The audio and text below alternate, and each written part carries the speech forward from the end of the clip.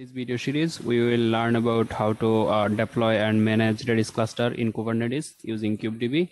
So first, let's have a look at what is sharded Redis cluster. So Redis is, Redis is an open source data structure store. We can store different type of data structure in Redis, such as string, shorted sets, and streams.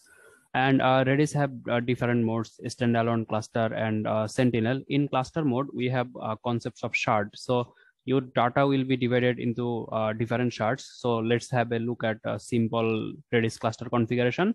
So here you can see we have 3 master and 3 replica. And in this configuration, clients can connect to any master and slave to perform database operation, or connect using service. So here in each shard, there is one master and one replica. So they have the same copy of the data.